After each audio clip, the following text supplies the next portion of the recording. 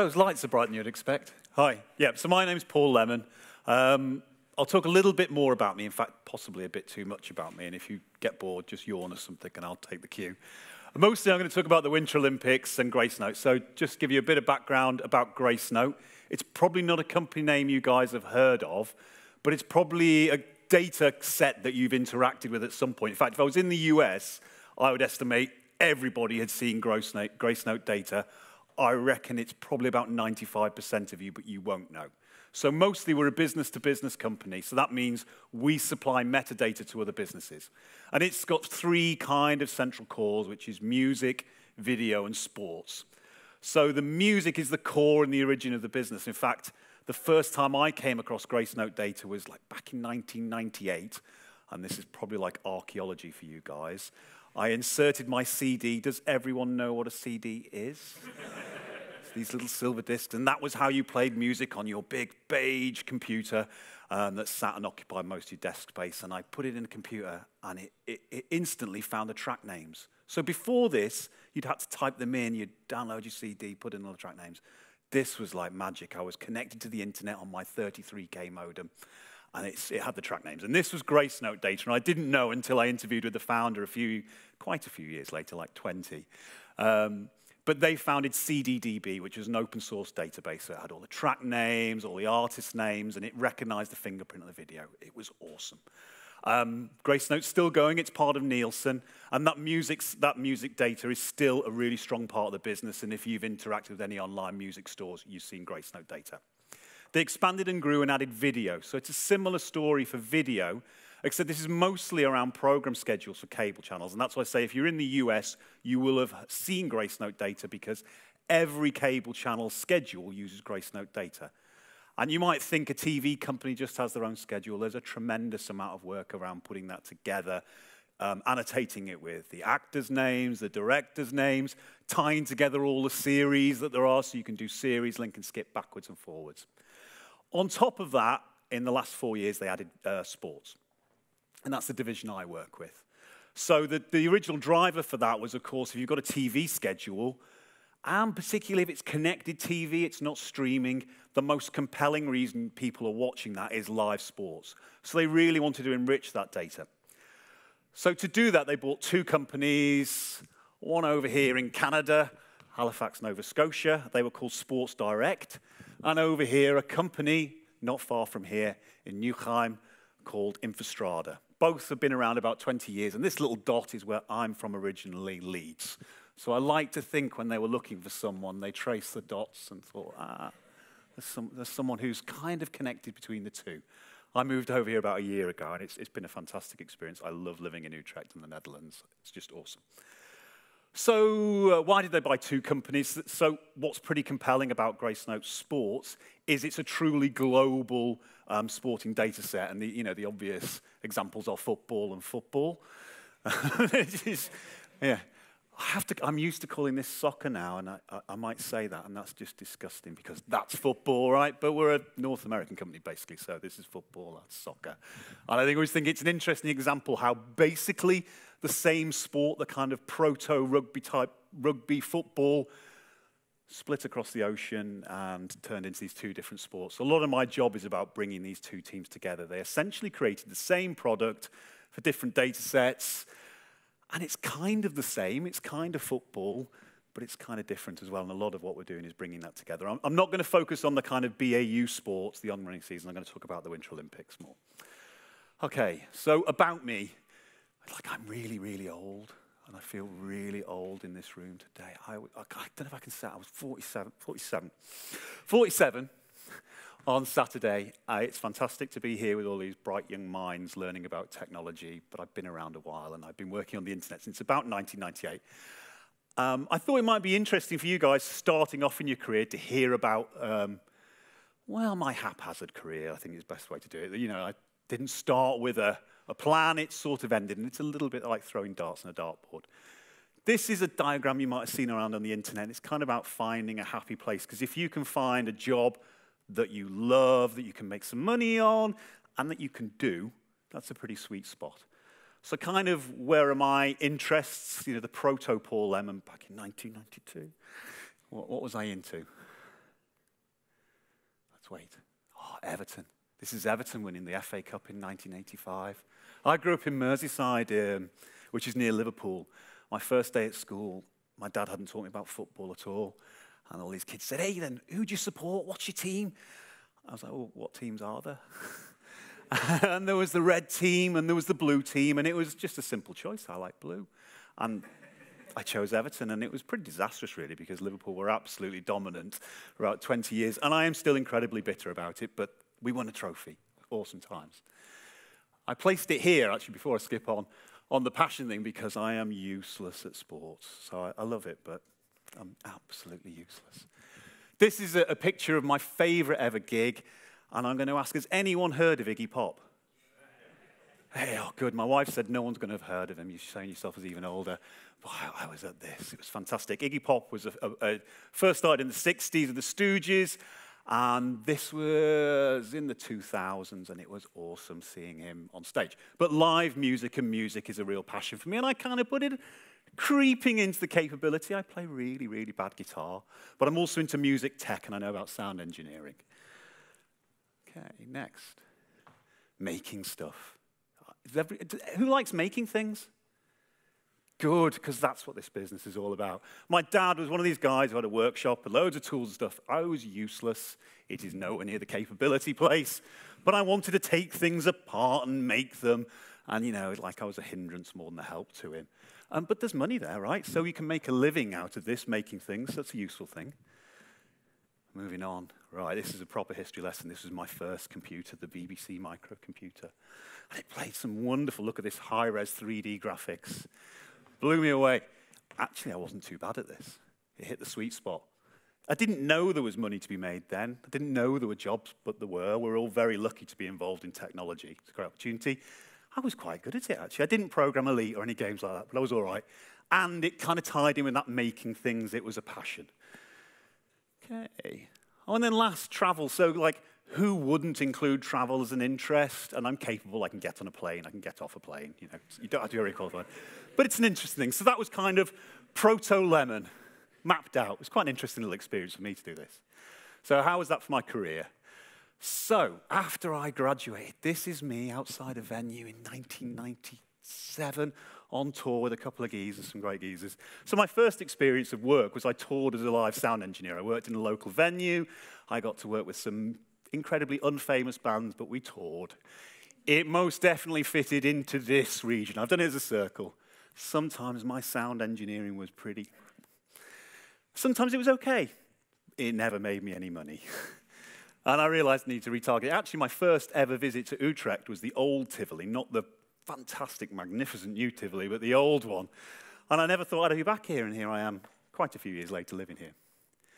Right, so I thought better get programming again. I ended up working for about 10 years at an agency in Leeds called Made by Pi. So the job of an agency is to take commissions from other companies and make stuff. Make websites mostly. And I started as a junior engineer. I made cups of tea and anything. And then as the company grew, I got really lucky and grew with it. And I spent about 10 years there and became technical director. So sometimes we didn't make money because, you know, like it was difficult to price it. Sometimes we did. Sometimes it was exciting stuff. We made games for Disney, made sports websites for UEFA, and sometimes we made banking stuff. No, it was okay, but you know, didn't quite fit in there. So that's what that circle is.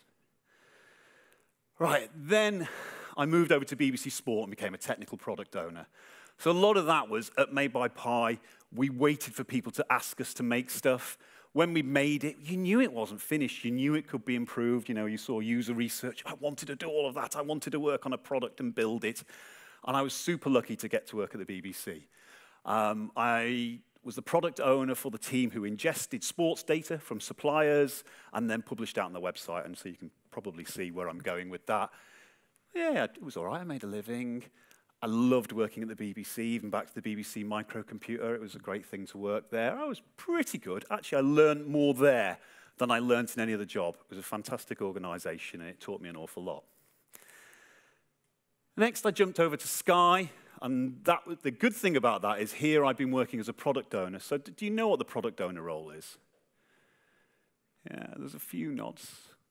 But that's the person who decides what's important to make. And I had opinions. I've got opinions about everything, and I'm quite happy to talk. But mostly I wanted to do the software engineering. I wanted to be on my BBC Micro.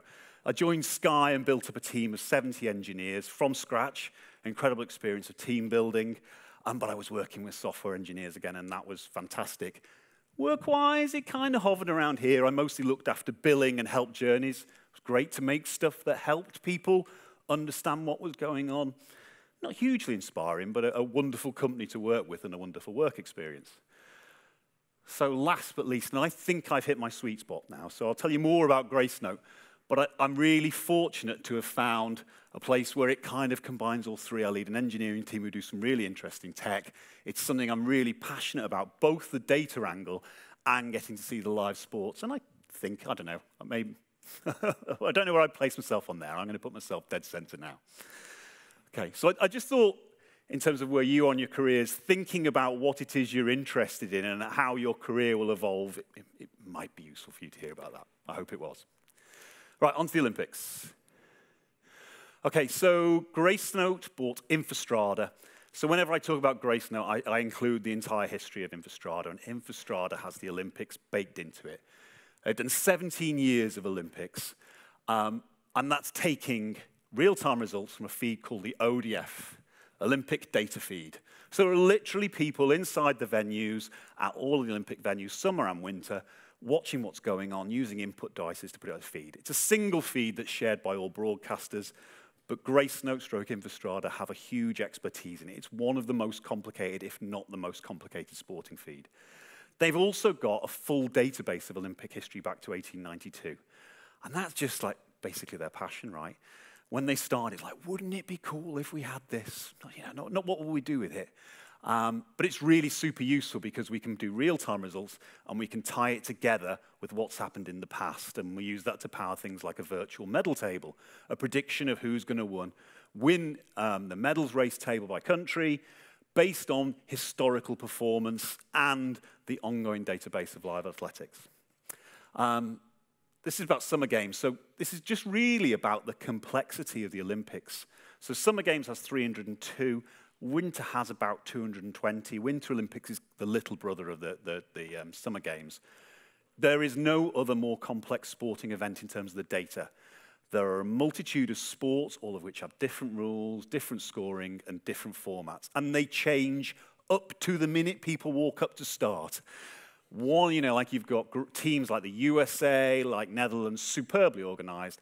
And then you've got some countries that aren't, and they just don't show up, or an athlete's not there. So it is a truly live data feed. It's not like soccer, stroke football, where you pretty much can predict what's going to happen. It's super organized, starts time. Olympics is not like that. And it's the second biggest sporting event in terms of audience, but in terms of complexity, it's the most complex, and it's a huge challenge. This is kind of how I try to describe how reliable and how difficult this is. I'll wind a bit. If you're doing soccer, it starts off with some friendlies. There's a match on a Saturday. It builds up. There's some midweek matches. The competition lasts a long time. It's reliable. Olympics starts and ends in about 2 weeks. And as a team, you go from 0 to 100 kilometers per hour.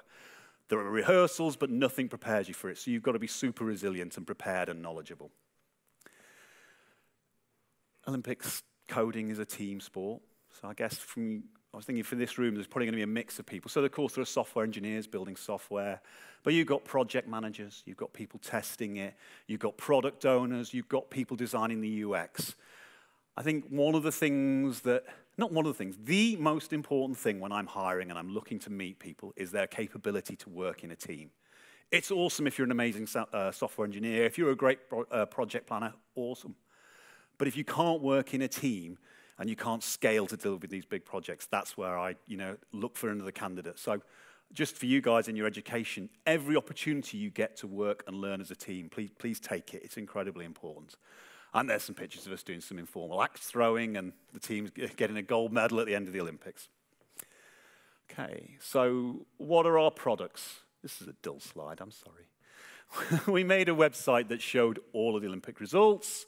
We also have small containers called widgets, and I'll show you. And this was embedded on our clients' websites So they don't know who Gracenote is, but a lot of people who went to websites to see Olympic data actually saw a little portion of Gracenote product. We have a direct API, so some customers just take the data on a feed and use that to build their websites, to build a multitude of things. What was really interesting this time is since Gracenote Video became involved, we started to focus on that link up between video and sports. And these are our baby steps, but we did some stuff with overlaying graphics onto TV and integrating journeys to and from video streaming. So, most people now are actually watching sports over the internet, OTT as it's called, over the top. So the more we can integrate our data feed with that, the better. And we made some baby steps on that. Okay, so these are the widgets. And these are the two key widget journeys for Olympics data. What's on? What's happening now? When can I see things? And then the medals table. This is actually the Sochi medals table. I haven't updated my slides post-Olympics. So these are widgets. This little square is an embeddable chunk people can put in their website. And what I describe this as is static data. It's not a great word, actually, but it's what we've called it, because it does change. The schedule updates, sports are live or they're not live. The medals table obviously changes. But the main thing about this is it's relatively slow changing data. If you get that within 30 seconds, that's cool. The audience got what they wanted. So, some more examples of the widgets. So these are exactly the same widgets. These are the widgets on the NOS website. Did anyone see these widgets or use the NOS website for the Olympics? Yes, good. Right, so you've seen the same thing, different languages, styled so it fits in. We've cut them out, but you can see here, it's embedded in, and they can put some ads on, and they can make some money, and that's part of the business case for putting sports data on. Okay, and then here, same widget, but in a mobile view. Around about 60 to 70% of all sports viewing is on a mobile phone, either as a companion piece when you're watching the TV, or when you're out and about and you want to catch up with it. So they're all built responsively. Flip through a few more examples. German, yes, Yahoo. I'll cut a load of these out. Okay, and then live data. So this is a hockey match, Sweden-Switzerland. It's probably Sochi example data, but this is live updating, right? So these points in each period have to update within seconds. The total score. You've got all the stats, and they need to live update. They can't lag behind. So this is what I would call live or fast data. And here's a variation for curling. And you start to see the crazy detail they go into on the ODF. And there are people who love this, right? This really matters, this stuff. Someone nodding there. I think it matters to you. Sorry. Okay, and then again, this updates live, right? So this all comes from the ODF feed, but we collect similar data for the sports, just the Olympics we take from the ODF. Okay, and then here's just like the absolute crazy level of detail. This is the song that's playing during this figure skating. I love this. Okay. Right, so scale. It is, summer is the second biggest, but there are a lot of eyes on this. So just to give you some context about the growth for Gracenote and to sort of lead into the tech bit I'm going to talk about, Summer Olympics 26 was Gracenote's biggest ever, so the easy number to count, because we can't tell how many people saw the data from our API, but the widgets, 180 million widget views. We were pretty pleased with that. That made us think we should go more. In Pyeongchang, so the Winter Olympics is about half the size, half the audience. We exceeded that with 206 million widget views. So that's good news in itself, right? But that didn't include any of our lead clients. So our lead clients, I can't share that data, but conservatively, at least double this. So we work with some huge US broadcasters, and we got some really big numbers. And there's some more stuff there. But the point is you've really got to be able to deal with scale. You've got to be super reliable. If this goes down, or you have an error on 1% of users' pages, that's 2 million people. 2 million people got a problem. I didn't sleep, if I'm perfectly honest, during the Olympics. Okay. So a bit about the tech. I'm going to kind of skim over this a little bit and tell you why, rather than go into detail. If people want to know more, give me a shout afterwards. So I won't talk through all this. This is our classic data path. This is the core of the Infrastrata system that's powered all of their sports. We take data from the ODF over here. So they're in the venue, and this little gap here is however many thousands of miles you are from the venue. We take that in. We map it against all the historical data. So ODF has its own ID space, so we need to know This athlete, as to the ODF, is this athlete who's competed 20 times. This is Lindsay Vonn, this is Lindsay Vonn. So that's what that's all about. We store that. We've also got a manual backup. This feed is not reliable. This internet connection is not reliable. We can drop back to that at any point. There were a couple of times we needed that. It goes through a publication process that does some translations. We cache that for speed, and then it's available on an API. We serve it to widgets and clients. It takes about 10 to 30 seconds. And that's just the nature of something that's getting on for about 10 years old, super reliable, incredible data depth, but it takes about 10 to 30 seconds. So I've got a video, and I'll go over here. I don't know if this is going to work properly without me being here. Bear with me. So this was the big use case from our major US client, who I can't name. All right. So, right. This is their OTT and live TV stream. This video here comes directly from the Olympics. This is all burnt in at the Olympics. No one has any control on it. This is some ads where they make money and stuff, and that's their own live feed. This is powered by Gracenote data. So this doesn't join together into one video stream until it gets to the headquarters of our major US clients, who I can't name. There is no synchronization. The data kind of came from the same place, but no one synchronized that. And our major US client, that I can't name, have been wanting to do this for a long time, of having a data stream burnt into their video at the same time as that's synchronized. So this isn't probably as exciting for you as it is for me, but it was super exciting. I remember watching this. So here we've got Brignoni. We've got an athlete coming down on the women's Super G. And so that data there, that's like she's gonna pass a gate in a minute. Okay, and then look. So whoa, that's the exciting thing, right? See, I got really excited there. But you can't split the difference. I tried to find it. That was exactly at the same time. That was bloody awesome. That was a huge achievement between us. So the whole point is, if it takes 10 to 30 seconds, there's no way you can synchronize that. You've got no control of the data. So back to you a minute. Right.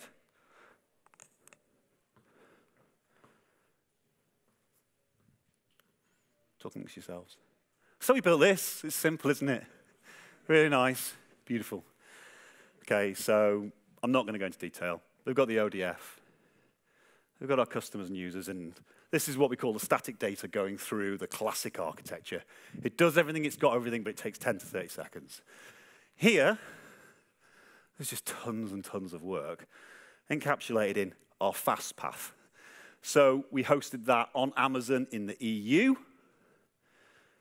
and also in the US. So the stability was covered from the fact we actually hosted this in 2 distinct internet regions. If the entire internet went down in the US, we were covered by Europe and vice versa. So it's a duplicate here. The main job of this was to get the data through super fast, and we had to rethink our technology completely. What we had was running at its peak, super reliable, but we need to think again. So this is our tech stack. So the key part of this is Kafka. Kafka is a data streaming platform, easy to scale. And by scale, it means you can use it. It can deal with many, many applications at the same time. And it's super fast. It's incredibly low latency. So you can use that as a kind of separation layer between the elements of your architecture to feed data through. A few more bits. We wrote everything in Scala, which is a JVM language, particularly suited to data streaming and manipulation of data. In terms of hosting, we used Docker images sat on top of Kubernetes. Kubernetes allowed us to configure the restart and scaling of our applications and deployment. We used a NoSQL database, Mongo. And that was all sat on top of Instana. Crucial, and I'm not showing anywhere near the number of monitoring tools, is you need to know what's going on in real time. And Instana was one of the things we used for that. Okay. So we called it Bolt, reason inclusion. So we went from 10 to 30 seconds to 200 milliseconds. And that was the big achievement for us. And I say, I'm not going into technical depth here about that. I'd be happy to. But that took us about 18 months to do. We've now got a platform with Bolt and with some of the work that we've been doing in Canada that we can apply this to other sports, and we can look forward to a Summer Olympics. It was just a massive achievement for us. And it was, as I say, I go back to data overlay. Maybe I should have done that last. It was an incredible thrill watching that happen during the games when you know all of the gubbins that's gone on behind that. Okay, so that was it for me. So thank you very much for listening to me.